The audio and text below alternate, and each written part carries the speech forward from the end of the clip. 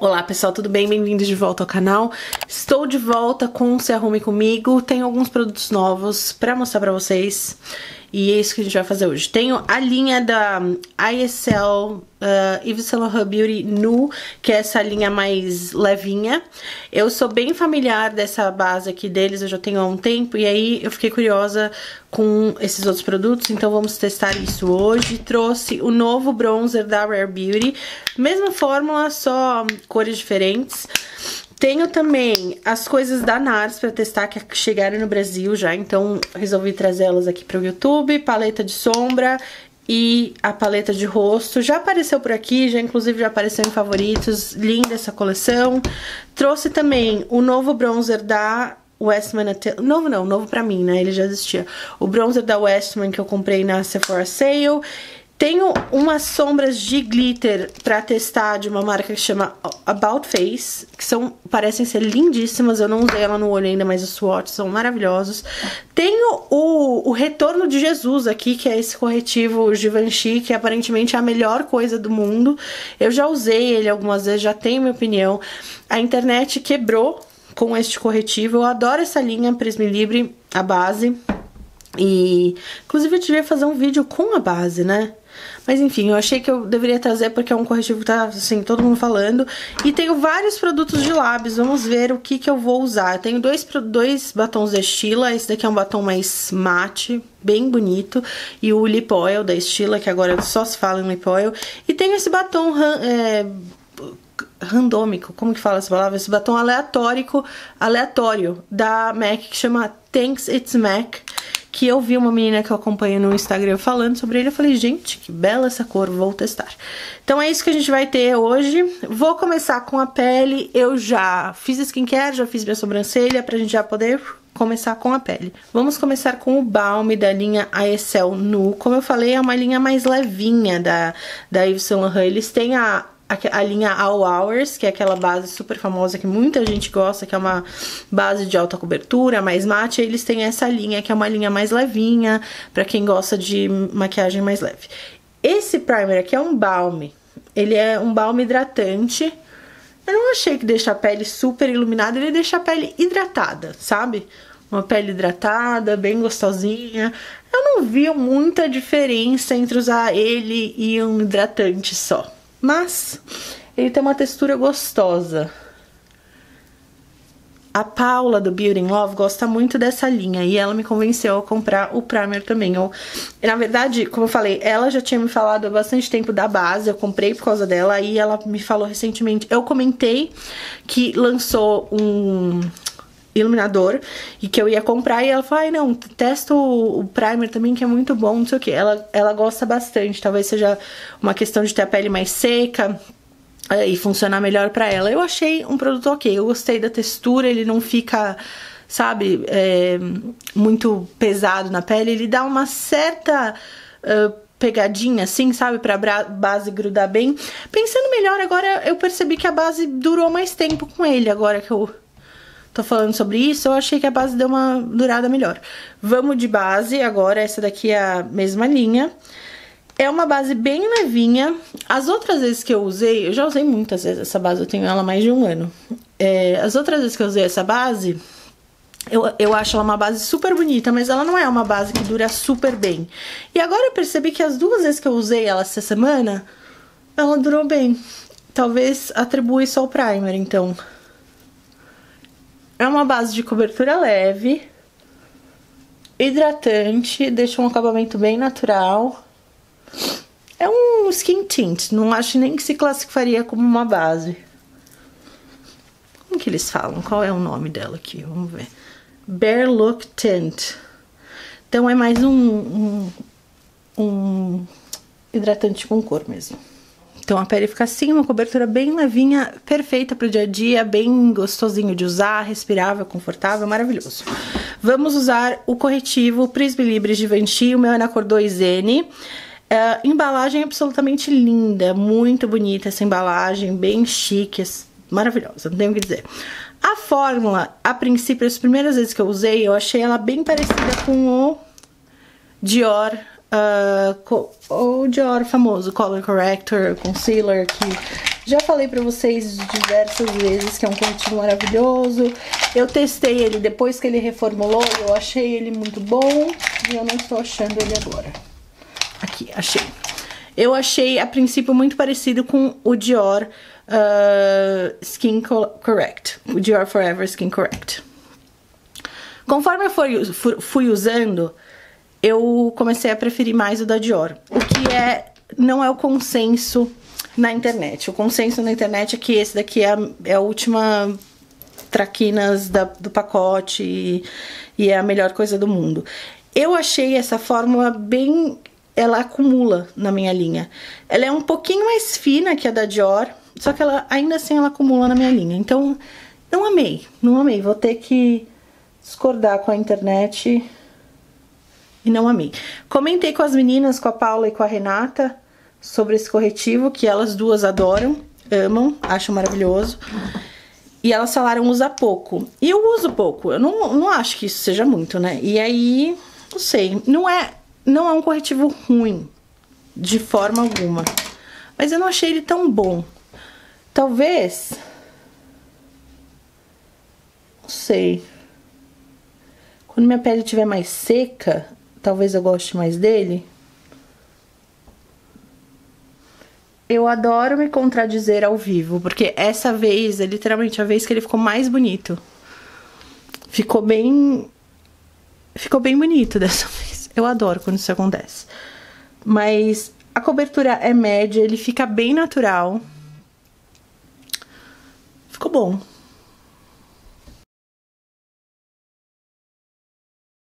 Essa é a primeira vez que eu estou usando um pincel. Das outras vezes eu usei ou meu dedo ou uma esponja.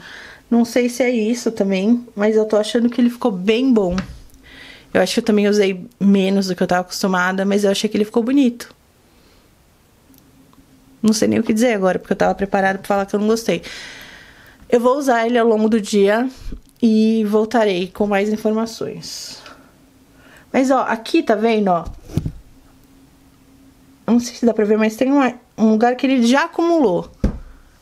Bem perto do meu olho. Ele já acumulou, eu acabei de espalhar ele. Vou pegar um pincel menor. Vou pegar um micro pincel. Eu vou... Vamos seguir com a pele, enquanto o corretivo fica assentando aqui um pouco, vamos fazer iluminador e o blush. Esse iluminador, ele tinha tudo pra ser ótimo. Essa cor não deu certo pra mim, eu achei.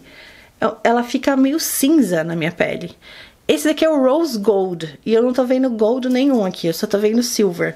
Ele é um iluminador prateado. Tá vendo? Dá pra ver como ele fica prateado? E eu achei essa cor, assim, não ficou nada bom. Não ficou nada bom pro meu tom de pele. Eu peguei um pouquinho aqui. Gente, isso é cor de iluminador? É cinza. É muito frio, ele é muito frio. Quando espalha, ele deixa aquela sombra prata. E eu achei que pro meu tom de pele não deu. Não foi uma boa escolha. A fórmula é ótima, maravilhosa, não tenho nada pra dizer da fórmula, mas a cor dele foi um erro meu, porque ele tem outras cores, mas é que eu vi Rose Gold, eu achei que ia ser dourado. Vou pôr mais um pouquinho desse lado aqui.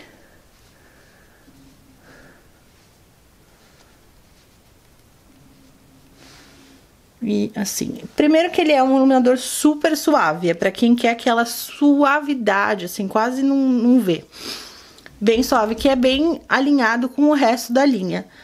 Mas a cor não deu. Aí, vamos passar o blush também, que é uma textura balma. Assim como a base, assim como o primer, eu escolhi essa cor aqui mais pesseguinho. Não tem muitas cores pra escolher. Eu escolhi essa pesseguinho. Ele tem uma textura um pouco mais grossa do que o resto da linha. Quando você espalha assim, você vê que ele é um blush muito transparente. Eu vou fazer o seguinte, eu vou pôr um pouco assim na minha mão, vou dar uma esquentadinha e vou dar batidinhas aqui, ó. Ele é um blush pra quem não gosta de blush, e eu gosto de blush. Então, logo, eu não gostei desse blush. Ele é muito suave, ele é muito suave. Você pode até construir um pouquinho, mas assim... Quem tem o tempo pra construir 10 camadas de blush de manhã? Ninguém. A não ser que você queira esse look bem nada. Ó. E eu achei que ele fica meio grudento. Ele não seca. Ele fala que é um balm, então na verdade não são produtos ruins. Eu que comprei sem prestar atenção, porque isso aqui, ele fala que é um balm. Ele não fala que é uma coisa em creme, ele fala que é um blush balm. Então, é um lip and cheek balm tint. Então, estão me falando que é um balm. Eu que não prestei atenção, mas é nada. Não tem nada de cor pra mim. Eu gosto de blush chinelado, eu gosto que o blush aparece. E isso definitivamente não é pra mim. Eu não sei se eu tiro pra usar o da NARS, porque se eu passar por cima, não vai dar certo. Ele é melado. Ele não vai dar certo. Então, o que eu vou fazer? Agora que vocês já viram aqui o nada, sobrou um pouquinho de produto, né, do que eu já tinha... Vou por esse lado. Vamos tentar, vai. Vamos confiar no processo.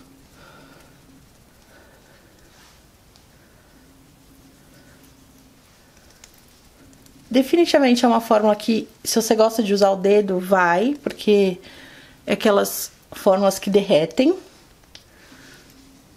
Mas não gostei. Realmente não gostei. Eu vou tirar isso, passar a base de novo. Vou tirar um em cima aqui. Passar a base de novo. Vamos! Eu vou tirar isso. Aí eu passo a base pra gente voltar com os produtos da NARS, que esse sim, maravilha. Tô dando uma consertadinha aqui no corretivo, porque, adivinhem, ele já acumulou. Será que se eu passar talvez um creme de olhos mais leve? Será que é meu skincare que tá atrapalhando? Porque, sério, todo mundo falou muito bem desse corretivo. Eu não vi ninguém que eu acompanho, e olha que eu acompanho muita gente falando mal desse corretivo. Então é alguma coisa que eu tô fazendo, não é possível. Eu tenho que testar ele de outras formas. Mas vamos fazer o bronzer. Esse bronzer aqui é na cor... É um novo.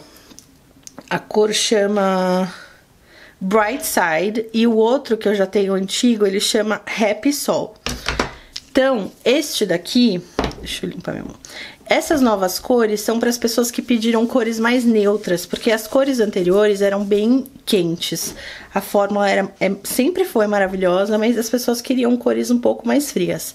Essa daqui é a Bright Side, que é a nova, e essa daqui é a Happy Sol. Então, definitivamente é uma cor mais neutra. Vamos usar ela aqui, assim. Essa fórmula, para quem nunca usou, é muito boa. Ela é muito boa mesmo. Como eu estava dizendo, foi rudemente interrompida pela minha câmera. Essa fórmula, ela esfuma com uma maestria, assim, então uma facilidade. Eu tô com ela aqui no rosto já faz uns 5 minutos, porque não, 5 minutos não, uns 3 minutos que eu tive que parar pra procurar outra bateria. E olha isso. Olha o esfumado dela. É muito boa essa fórmula. E o preço é assim, não existe. O vídeo que eu fiz comparando os meus produtos favoritos, favorito contra favorito, eu coloquei esse contra o da NARS. Que eu optei pelo da NARS porque eu gosto muito da cor, mas assim, agora que o da NARS é muito bom. Principalmente se você gosta de potinho. E ele tem uma fórmula meio pó, assim, meio creme pó. Enquanto esse é mais natural, ele é um gel. Mas o que eu queria dizer é que eu optei pelo da NARS assim tão fácil, foi uma decisão fácil, porque eu gosto muito da cor da NARS, e o que eu tinha da Rare é bem quente. Agora eu teria muita dificuldade de escolher qual que eu gosto. Porque o esfumado dele, olha isso. É muito, muito fácil de esfumar.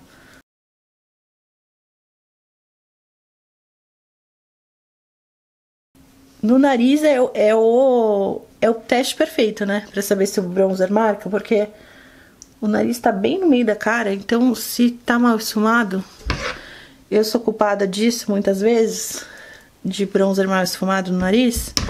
Então, é o teste perfeito. Eu quero dar uma limpadinha no contorno aqui na lateral. Então, eu vou voltar com o corretivo. Vou raspar o excesso. Ele tem um aplicador daqueles que parece uma colherzinha, sabe? Tem um furinho no meio que pega bastante produto. Então, eu vou dar uma limpadinha aqui assim.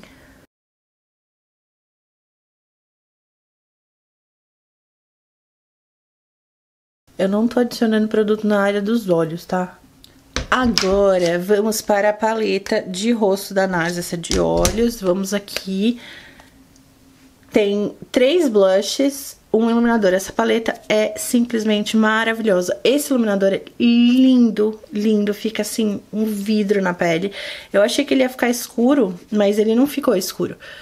Esse daqui é o Orgasm X, que a gente já conhece. E esse daqui... que cor é essa daqui? Orgasm Rush. Eu não sei se... eu acho que essa cor não é existente. Eu acho que essa cor é específica da paleta. Então tá aqui as 3. Eu falei que eu não sei se eu tô louca ou o que, mas eu não gostei da paleta Orgasm de 6, o sexteto. Mas essa daqui, eu não sei se é um momento de vida diferente. Eu não sei, eu sei que eu achei essa daqui maravilhosa. Vamos usar esse iluminador aqui com um fundinho dourado pra dar um pau naquele iluminador dourado, prateado. Olha. Que lindeza. Eu acho que se você é mais clara que eu, ele vai sombrear. Não é pra todo mundo esse iluminador. Eu consigo usar, mas eu acho que eu sou o limite.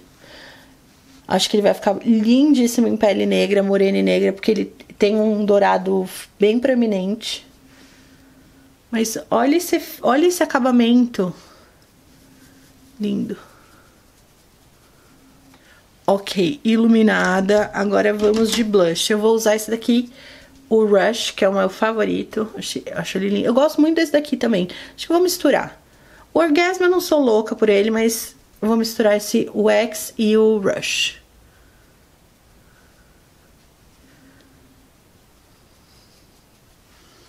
Dá um iluminado assim lindo, que você praticamente não precisa de iluminador.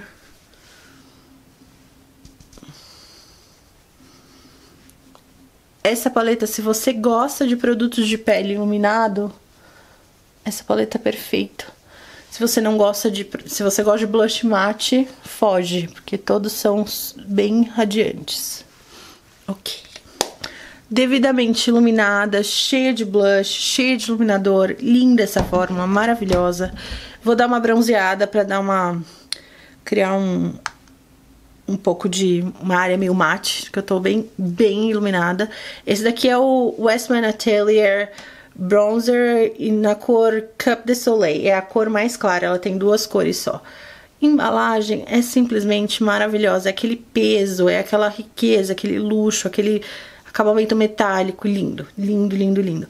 Tem coraçõezinhos aqui, que é o logo da marca, coisa fofa, né? Coisa linda. Ele é mate, ele é uma fórmula que eu diria que é convencional de bronzer, ele não é bake delay, ele não é nada disso, ele é uma fórmula em pó mesmo.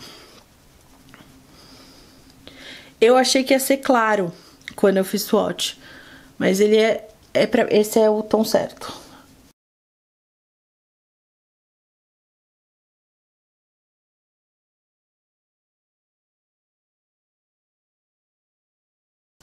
Blush. Bronzer aplicado.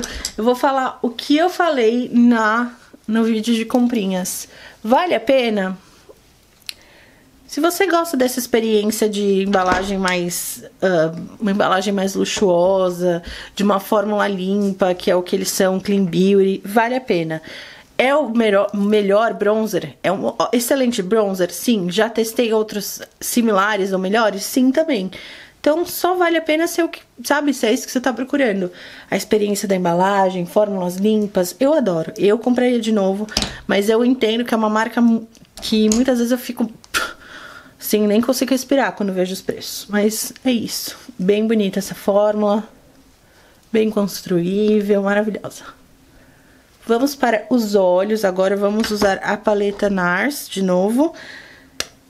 Essa daqui... É uma paleta bem básica, bem NARS de ser. A embalagem rosinha, Baby Pink, foi o que mais me chamou a atenção. Quando eu vi na prateleira, eu falei, uau, Baby Pink, que linda. E aí, essa é a paleta. Ela funciona bem, mates incríveis, shimmers legais, mas é muito basiquinha. Eu tenho certeza que vocês já têm essa seleção de cores aí na gaveta de vocês. Então, eu diria o seguinte... Se você gosta de seleção de cores, se você é uma pessoa básica, você vai gostar. Vai ser algo inovador que você nunca viu? Uma fórmula? Não. Não vai ser. Eu, pra ser sincera, eu fiz a resenha dessa paleta, eu usei um pouco na semana. E aí, sei lá, acho que eu nem usei ela desde então. Isso foi janeiro ou fevereiro. Porque é uma paleta básica. Eu acho que talvez se eu fosse viajar, é uma paleta legal pra levar. Porque tem lookinhos neutros. Mas não é uma paleta que eu lembro de usar, sabe? Ai, aquela paleta. Não é a Clímax, que é tipo uma paleta que é super diferente. Tem umas cores maravilhosas. Em termos de fórmula é a mesma coisa, mas... Em termos de quanto eu me animo pra usar essas cores, eu já, sabe, enfim, vocês entenderam o que eu quero dizer, né? Eu tô até agora só nessa daqui. Vou dar uma esfumada aqui, porque isso ajuda o corretivo, ó. Aqui ele já acumulou. Tá vendo? Acumulou aqui. Então o que eu vou fazer? Esfumar a sombra.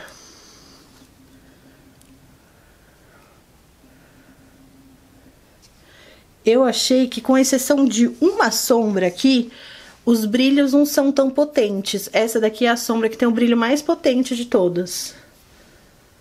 E acho que faltou uma potência, sabe? Elas são todas mais assim, acetinadas. Elas não são brilhantes. Essa daqui, teoricamente, era pra ser uma brilhante, mas também não é muito brilhante.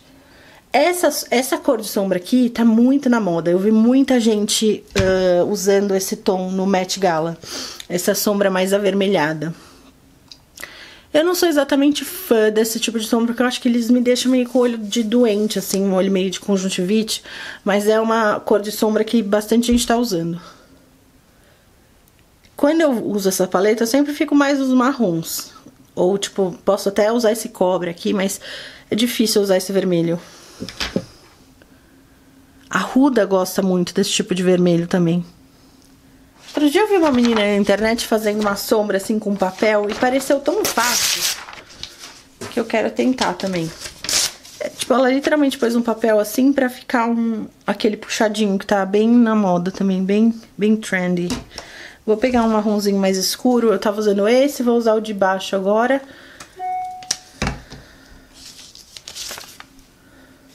Especialmente porque eu já fiz a pele.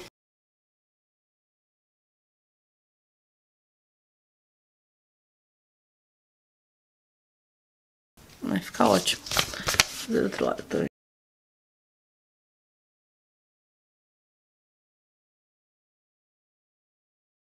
Não dava pra ser mais básico. Impossível ser mais básico. Vou usar este aqui, que é uma cor bem orgasmo, bem rosinha, dourada, no cantinho interno.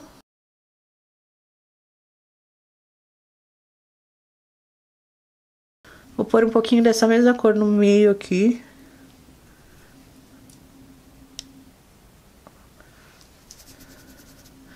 Vou dar uma limpadinha no pincel. Vou pegar esse clarinho aqui, esse champanhe, por embaixo da sobrancelha.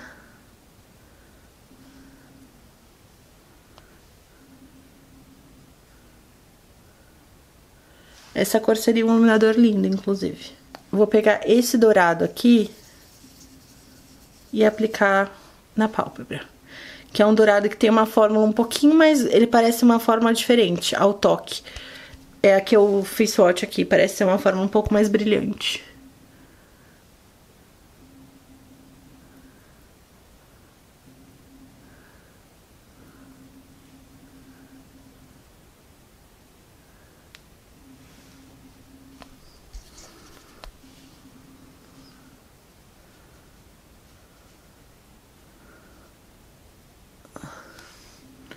E é isso, gente. Isso é essa paleta básica, super básica. É bonita, você vai ter looks bonitos, mas é uma paleta básica. Todas as vezes que eu usei essa paleta, eu fiquei achando que falta um brilho, falta alguma coisa. E eu pensei que eu poderia usar em conjunto com essas sombras aqui que eu comprei dessa marca, que chama About Face. Ela é de uma menina que eu não tenho certeza, ela é bem famosa aqui, eu esqueci o nome dela. Eu não sei se ela é cantora, eu acho que ela é cantora, ou se ela é influencer, eu acho que ela é cantora. Healthy, eu acho que é o nome dela, eu não tenho certeza, eu vou pôr uma foto aqui. E aí ela tem essa linha de produtos que teoricamente é tipo uma coisa que você pode usar do jeito que você quer, sabe? Todos os produtos dela são versáteis. E tudo meio cremoso, é bem legal a linha dela. E ela tem esse produto aqui, eu já tenho um dela que é mate, que eu já usei, é muito bom, é muito parecido com os da Bruna Tavares, é bem naquele estilo. Vou pegar pra vocês verem, esses daqui são os brilhantes, que eu achei bem lindos. Esse aqui é um que eu comprei há um tempo atrás, que é uma sombra cremosa, de novo, bem no estilo dos BT Velvets, muito parecido, que fica mate, seca, uma sombra líquida, né, bem pigmentada, BT Velvet. E aí ela fez esse daqui, que é a fórmula brilhante, é uma fórmula nova. E aí fica a dica, né, pra Bruna, porque um BT Velvet com brilho ia ser a coisa mais linda, né? E eu comprei esse dourado, eu comprei um outro, comprei duas outras cores que não tinham na loja, comprei online. Esse daqui é o dourado, pra quem sabe da minha constante busca pelo dourado perfeito. Esse daqui tá na competição agora. E comprei esse aqui que é um marrom, com uns brilhos bonitos, assim, de outras cores.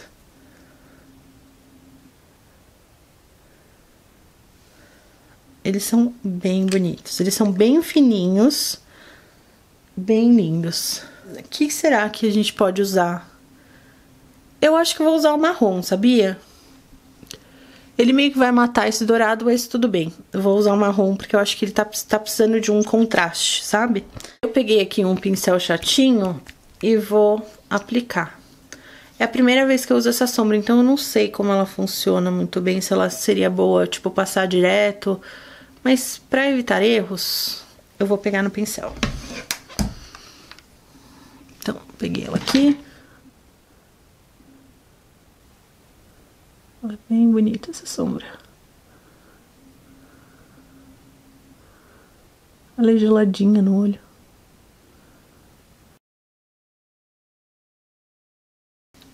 Adorei, achei bem bonita essa sombra. Eu nunca sei o quanto dá pra ver, só na edição que eu sei o quanto vocês estão conseguindo ver de brilho, mas assim, ela é muito bonita. E é um brilhinho bem refinado. É bem... Sabe aquelas sombras da Sephora, que eu falei delas esses dias, que eu comprei no Sephora Sale? Eu achei que elas iam ser como essa daqui, que são sombras líquidas com brilho. Elas são a mesma proposta, a diferença é que a da Sephora é seca que nem um papel. E essa é cremosinha.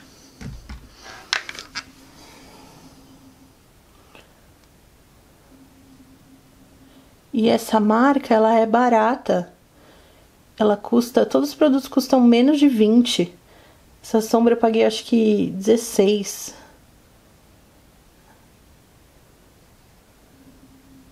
Ela te dá um tempinho pra você trabalhar ela, depois ela seca. Linda. Acho que vou até pôr um pouquinho aqui embaixo.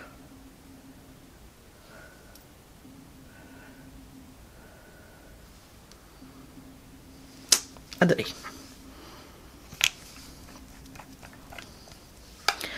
Adorei. Vou dar uma selada nos olhos aqui com o pó da Lady Gaga, House Labs.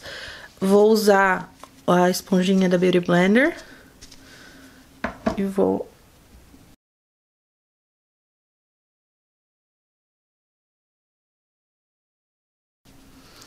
Nada como um pó, né? Embaixo dos olhos.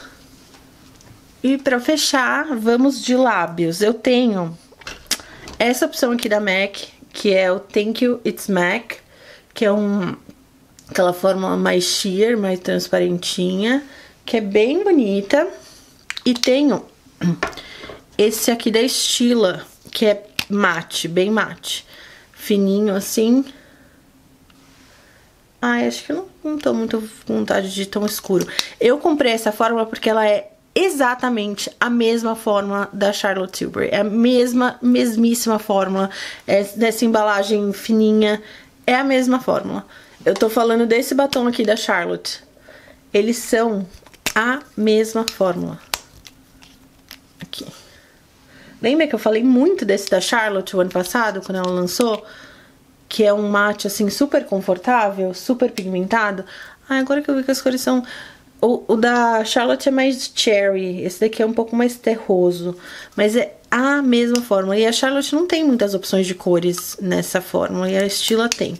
Então, comprei porque eu gosto muito dessa fórmula, mas eu não tô com vontade de batom forte hoje.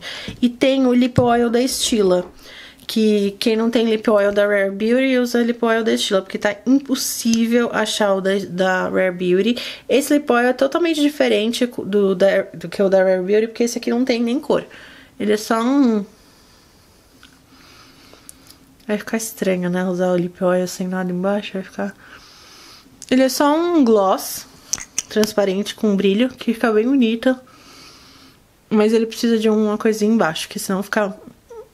uma boca muito pálida. Mas ele é gostoso de usar, porque ele não é pegajoso. Ele é bem fininho.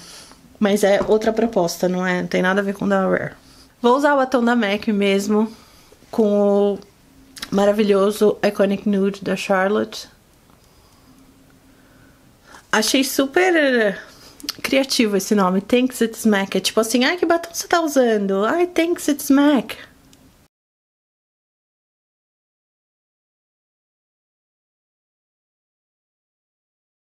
Ele tem um sheen, assim, bem bonito, um acabamento bem bonito. Eu acho que eu nunca tinha testado esse acabamento da MAC. Mas é isso. Vou finalizar com a nova bruma da Beauty Blender, que é a Boost. Ela tem peptídeos, ajuda a fixar a maquiagem, enquanto cuida da pele. O que eu adorei nesse mist é o mist. Que ele é bem fininho. Ele é bem daqueles que você... não sente que você tá sendo, assim, atacado por água. Ele é uma nuvem. Uma nuvenzinha. Então, este é o look. Espero que vocês tenham gostado. Eu achei essa sombra linda. Linda, linda, linda, linda. Super bonitinho, fácil de usar. Vamos ver como ela dura ao longo do dia, mas maravilhosa. Essa paleta da NARS é maravilhosa. A de rosto, a de olho eu acho mais ou menos. Acho que ela podia ter um pouco a mais, sabe? Te dar um pouco mais de tchan. Essa linha da Yves eu ficaria com a base, que eu adoro, já falei dela em vídeos favoritos. Esses produtos aqui não me pegaram, assim, não foi paixão. O balm eu achei legal, acho até que talvez ele aumente a duração dessa base, eu preciso investigar isso mais a fundo. O blush não, essa cor de iluminador definitivamente não. Bronzer da Selena, maravilhoso, comprem de olhos fechados. Isso daqui vou precisar investigar mais, porque sabe aquela... Eu quase que tô tentando gostar dele. A minha primeira impressão é tipo, não amei. Ele acumula muito fácil em mim, apesar dele ser uma fórmula que não é super cremosa, ele acumula.